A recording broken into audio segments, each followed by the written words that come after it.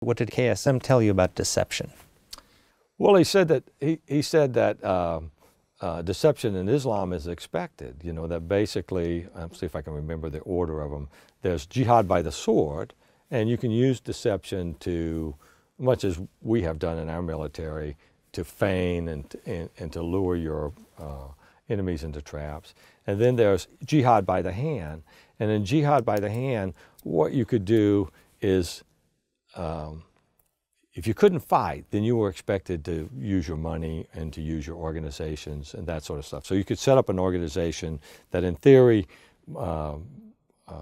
collected money for charities and did that. It was necessary that you actually do that, but part of that money went off to the side. Maybe even the bulk of that money went off to the side to support jihad, you know.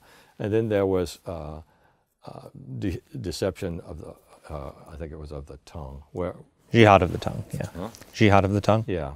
So, yes. And the deception there was that you basically said things that sounded like you were agreeing with the infidel, like Islam is a religion of peace, when you know in your mind and in your heart that the only way there's going to be peace is if Sharia law is in the whole world, or Islam doesn't want to kill innocents, or, and then in your head you know that to be innocent, you first have to be a Muslim, right? And then you have to be killed within a certain range of time before you get to make a choice about it.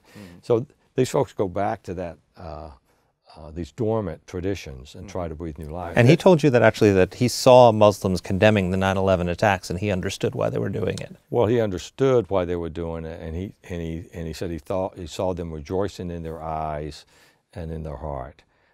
That's what he said.